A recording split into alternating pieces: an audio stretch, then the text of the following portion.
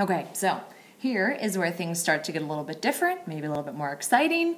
We have seen one basic application of integration. We've done a lot of area stuff. Area under the curve, area between two curves. Average value is kind of a curveball. It doesn't really fit in with all of these. The only way it fits in is that it's an application of integration. But the rest of the chapters are about area and now volume. 6.2, 6.3, 6.4, the rest of them are all about volume. And so rather than looking at these two-dimensional shapes and taking the area, we are creating three-dimensional shapes and then taking the volume. Okay, so we are looking at geometric formulas, sort of, that we know. And so if you think three-dimensional objects, we know how to find the volume of a cone. We know how to find the volume of a cylinder or, a box, something simple like that. But when we have these random three-dimensional shapes, like the couple different shapes that I'm showing you right here, we don't have a volume for that. We don't even know what this shape is or what this shape is.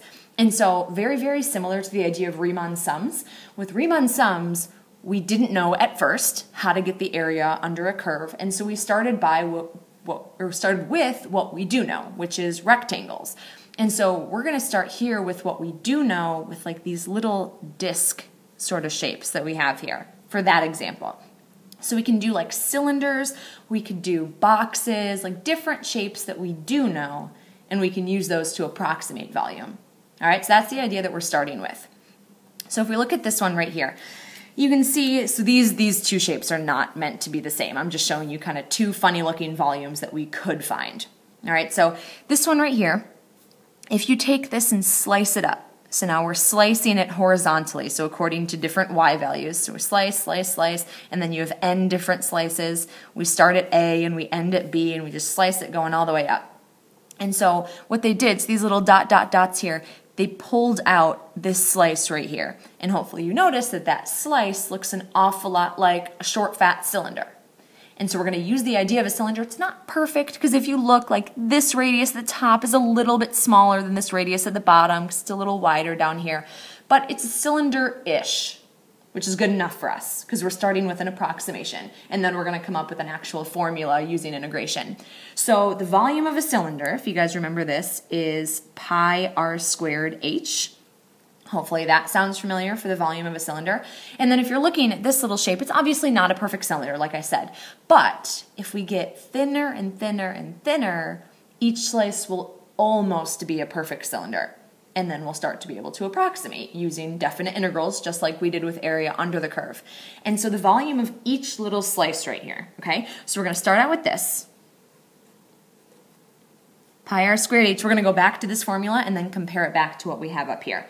All right, so we've got two different pieces. We've got this piece right here, the pi r squared part, and that's the area of a circle. Hopefully you recognize that.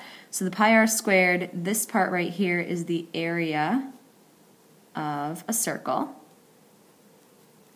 And then, whoops, this h part right here, that's the height of the cylinder.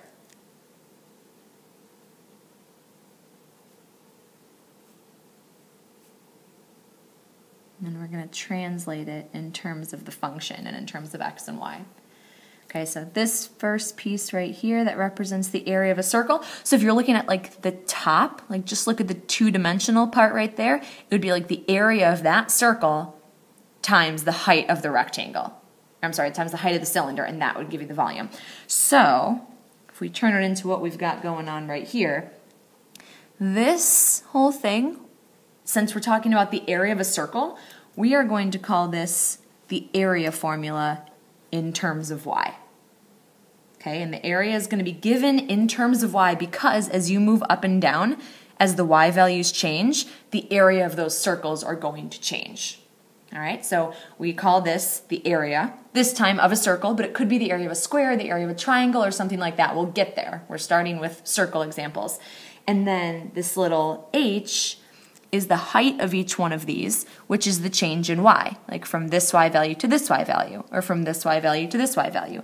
So the height, we're going to write delta y. Okay, so that's one example. One of those little slices will have this as a volume. Whatever area we're using, here we're using circles. Like I said, eventually we'll move on to different shapes, and then times delta y. So we sum them all together. So here's what's going to happen. Do you remember seeing this? That stands for the sum. And so the sum, we're summing up all of those little cylinders. So we add this one to this one to this one. We just keep on going. We add them all together. We have n of these. So this picture looks like it might only have like 8 or so. So we could make it more accurate by having 10 or by having 20 or by having 50. And so what we do is as we go off to infinity, remember what happens is this sum becomes a definite integral and this delta y becomes a dy. Okay, so that's the sort of whole sum idea. Now let's start and talk about these approximations of integrals. And so this ends up becoming an integral, like I said, as delta y goes to 0 and as the number of slices goes off to infinity, it becomes just like a definite integral. So if we have a cross section, if this is a of x, if it's taken perpendicular to the x-axis, that would be the opposite direction. So if we sliced it this way, if we sliced it up and down, then it would be in terms of x, because you'd have like a delta x as you go from left to right. So this would be the area, from a to b, the integral from a to b of an area function in terms of x dx. But the one that we just looked at, we're slicing perpendicular to the y-axis, so we're slicing this way, which means we're slicing according to y value rather than according to x value. And so this one, now we always do c to d when we're talking about generic functions in terms of y, because we've always used a to b when we're talking about in terms of x. All right, so those are our formulas. We are going to start talking about this example right here, and I'm going to cut the video and I'm going to show you guys a little demo, this thing that I found on my computer years ago. You'll see my really, advanced technology, and hopefully, because people have a really difficult time visualizing what these solids even look like, okay? So there's two very important things. First of all is the base that you're sitting on. So if you look at this problem right here, the base is bounded by this graph. And so that is this shape right here. This is a circle, x squared plus y squared. It's a circle centered at the origin. The 16 tells us that our radius is 4. And so it's centered at the origin. We've got a radius of 4. It's not flawless because I tried to make that sketch on my computer, so I apologize. But just pretend that they're hitting right at 4 and negative 4 all around. So this is our base right here. And then it's got square cross sections taken perpendicular to the x-axis. So what happens, and this is the visual, this is why I'm going to show you guys this little demo. And so we're sitting here, and so perpendicular to the x-axis. So say like right here, if we draw a line right here, that base would be 8, because we go from positive 4 down to negative 4. So this would have a base of 8, and so it's going to be a square. And so squares, of course, have equal bases and heights. So from this point, we would rise up with a height of 8 units. So then say we go, somewhere over here. If we go over here, that has a base of about 6. And so if this has a base of about 6, it would rise up to a height of 6. Same thing over here. This length of this base is about 6, so it would rise up to a height of 6. Because if we sliced into it going perpendicular to the x-axis this way, it would look like a square. And so if you look at these shapes right here, it's kind of hard to see, but you do have these little lines that are separating it.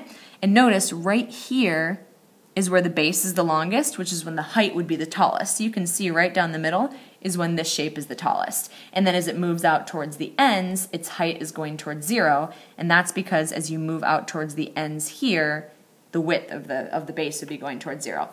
So like I said, that's a really, really, really tricky thing for people to wrap their heads around. So I'm going to pause right here, and then I'm going to try to do a recording of my computer screen and hope that it doesn't look horrible.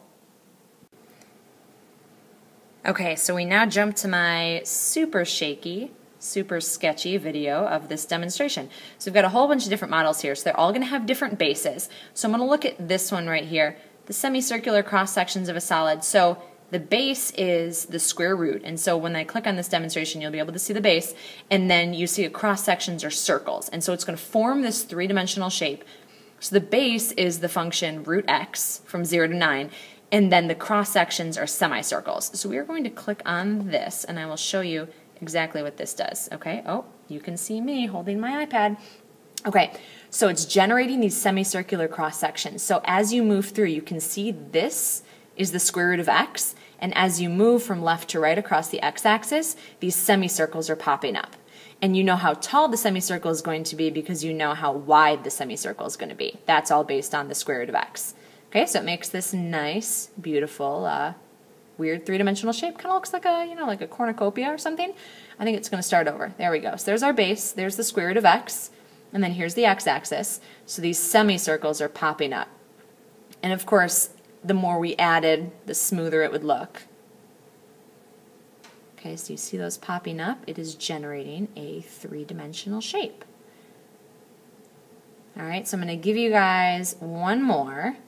Let me back it up here. Let's go back and pick a different one. You're welcome for the very high quality video, by the way. Let's see. Square cross sections sitting on an equilateral triangle, that would work. Ooh, no, this one looks interesting. Equilateral triangles sitting on sine. Okay, so let's look at this one. So here's a piece of a sine graph right there, and we are generating equilateral triangle cross sections. So you can see it's moving down the x-axis, and these equilateral triangles are popping up. So the wider the sine curve is, the taller those equilateral triangles are going to be. Okay, so they pop up until you've got what basically looks like, I don't know, a little like slice of a sphere, I guess, if you could slice a sphere up. Okay, so it generated them. Now let's watch it one more time. Arch of sine, see it's generating all of those triangle cross sections. Let's look at one different cross section, see what else they've got for us. Cross sections, ooh, sitting on a quarter of a circle. That's the most similar to the one we've got so far. Okay, let's look at this.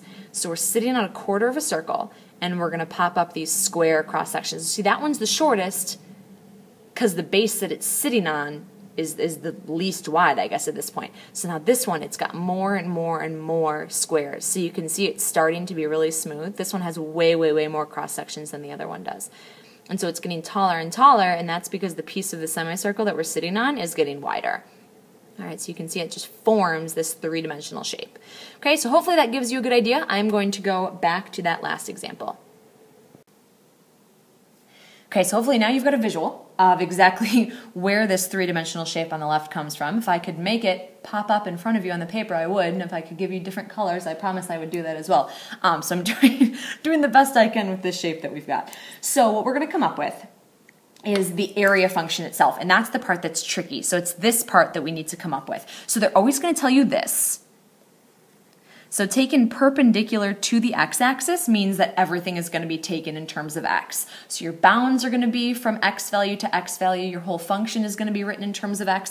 So here's what we do. So I want you to start with the area function. And it's going to be the area of whatever cross sections they give you. So like up here, the cross sections were circular. And so we use this. Pi r squared was the area of a circle. Here we are taking the area of a square. So the area of a square is side squared. Okay, much like pi r squared, we're also going to know, how to do a square, how to do a semicircle, how to do an equilateral triangle, things like that.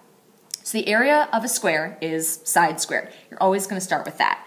All right, but now we have to come up with this a of x, which is an area function in terms of x, in terms of what they gave you right here, and that is all going to be based on this equation.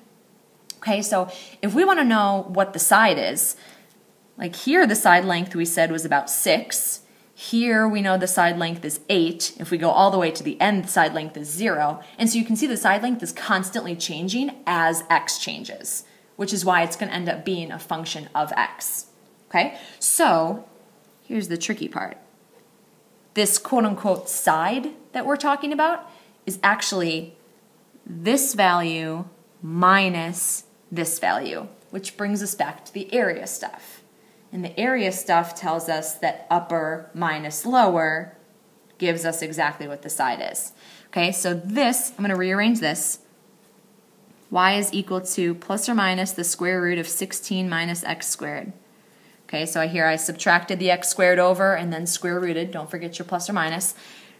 This top part right here is the positive square root, and then this bottom part right here is the negative square root. So if we want to find the area of this thing right here, we would do the top half, 16 minus x squared, minus the bottom half, which is a negative root 16 minus x squared. Okay, Okay, so that's what we're looking at so far. Of course, we've got plus a positive, which ends up giving us 2 root 16 minus x squared. So that's the side length, and it works at any value of x. So here, for instance, I said this was 8. So if we plug in 0, because this is an x value of 0, if I plug in 0 right here, you can see it's 2 times the square root of 16, which is 8. And if you go all the way to the end at 4, our length is supposed to be 0. If you plug 4 in here, you can see you're going to get 0. You can also test out anything in between. Like if you plug in, 2. If you plug in x is 2, you've got 2 root 12, whatever that turns out to be. You could plug in 3, and you'd have 2 root 7, whatever that turns out to be. So it's giving you the side length at any given time. Notice, whether you plug in positive 2 or negative 2, it's going to give you the same side length because you're squaring it, whether you plug in negative 4 or positive 4. So this gives you the side length at any given value of x. So hopefully that makes sense. Then we're just going to take this and plug it into our area formula. So our area formula in terms of x, the area of our cross-section is side squared, and we found an expression for side, so it's just 2 root 16 minus x squared, quantity squared. And we simplify that up, root 16 minus x squared. If we square it, we just get the quantity 16 minus x squared, and then if we square the 2, we get 4. Okay, so we simplify this up, and we get 64 minus x squared.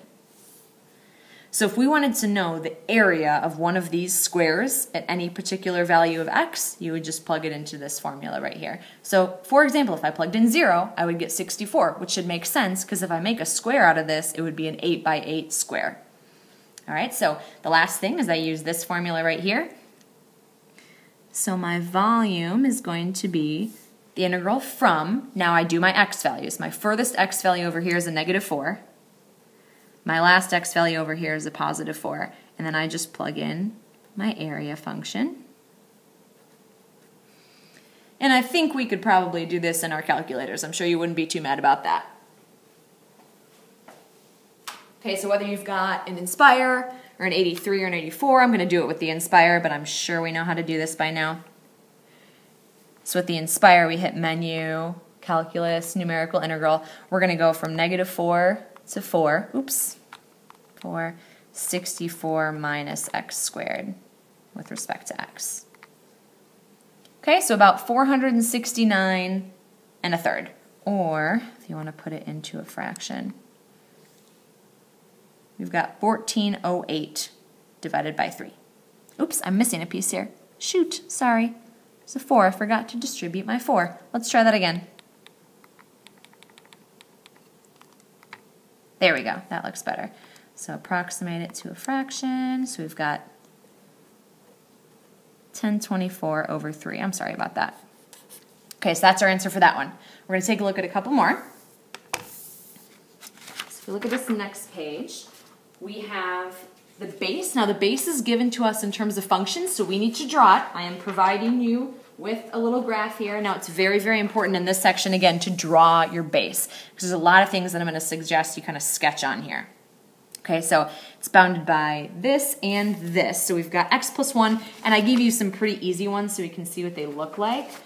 So we find their intersection points so that we know when they're going to intersect. So we set x plus 1 equal to x squared minus 1. Let's get everything on the right-hand side. 0 equals x squared minus x minus 2. Okay, so factors down to x minus 2, x plus 1. So they intersect at 2 and negative 1.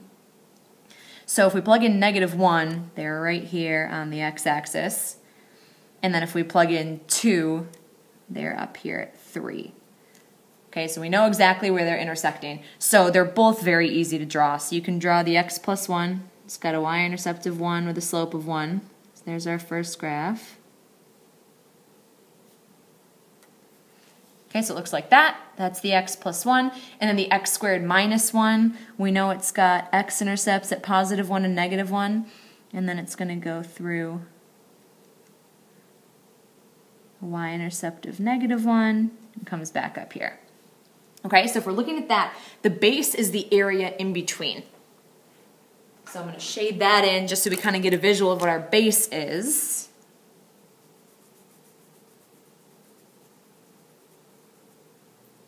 Okay, so that's our base. And then from that base, we're going to have equilateral triangles, which magically rise up. Okay, so I will give you this, the area of equilateral triangles. This is something that you should have memorized. If you've heard this before, wonderful. If not, here it is. So an equilateral triangle is root 3 over 4 times base squared. This formula is based on the fact that because it's an equilateral triangle, it's a 60, 60, 60 triangle, and if you're looking at the 1/2 base times height, you can figure out what the height is relative to the base. It's all very geometric. I'd be happy to explain it to any of you if you're curious, but I promise you this is in fact the area of an equilateral triangle. We can't do any old triangle because we need formulas where the height is dependent upon the base. Because otherwise you would have no idea how high the shape is going to rise. That's why we can only do squares rather than rectangles. Because with a square, if you know how wide it is, you know how tall it's going to be. With a rectangle, it could be any height we wanted, which is why we don't do rectangles. So we've got this formula right here, and then the base is going to be given by this right here, one of those area formulas, upper minus lower. So the base, if we are perpendicular to the x-axis, is going to be given by upper minus lower.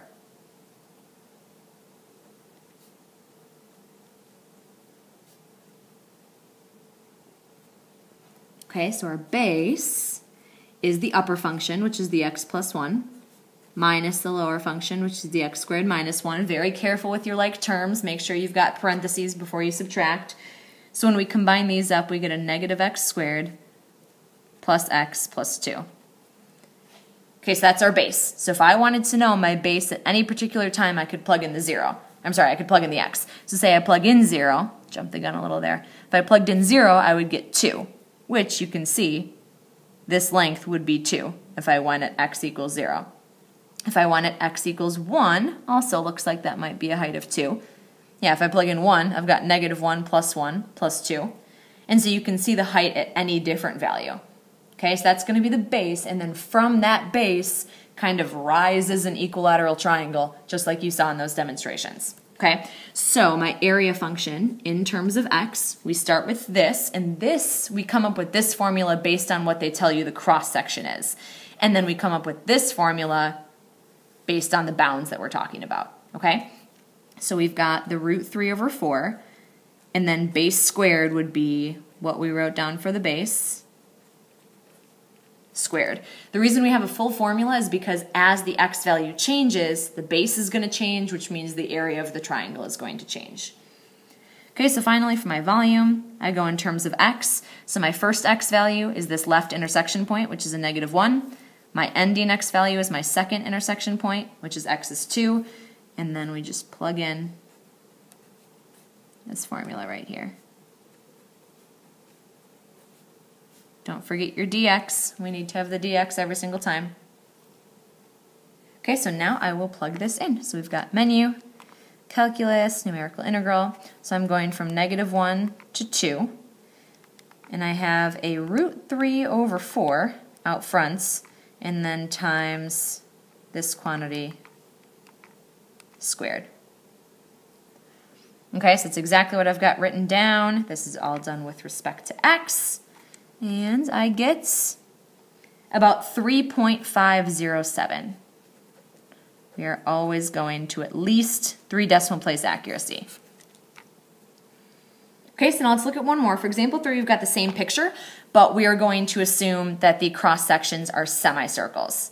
Okay, so for semicircles, the area that we're talking about is half of a circle, so 1/2 times the base, times pi r squared. So now here's where things get a little weird. Once we do this once, it's just going to be a formula that you can memorize. Now the radius is not what's given to us. If a semicircle were to rise out of this line, this would be the diameter, not the radius. Okay, so if we replace the radius is actually half of the diameter.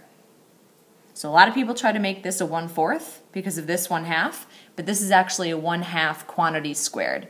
So when I have 1/2 quantity squared times another 1/2, we get 1/8 pi times the diameter squared. Okay, because this solid black line that I drew in right here would not be a radius, it would be a diameter. Okay, so that's the area of a semicircle. We always start with the area of the cross section, and then we know what our base is. So now this time it's the diameter. The diameter is given by this same exact expression that I had up above. That is the upper minus lower based on my shape. And then I just plug it right in. So I have the same bounds because it's the same picture and they're the same functions.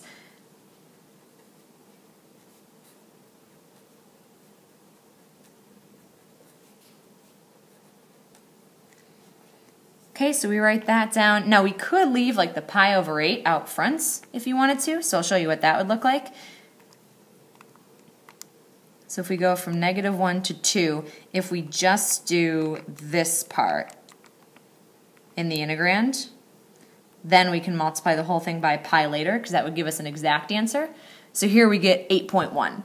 So if we do, that was just this piece, we get 1/8 pi times 8.1. Okay, and then you can simplify that up. So this would be, instead of 8.1 over 8, we can multiply both the pieces by 10, so you get 81 times pi over 80. Just so you don't have 8.1 over 8, because that's really messy. So this would be an exact answer. If you wanted to just leave the pi over 8 right in the integrand, you could do that too. Let's make it a fraction.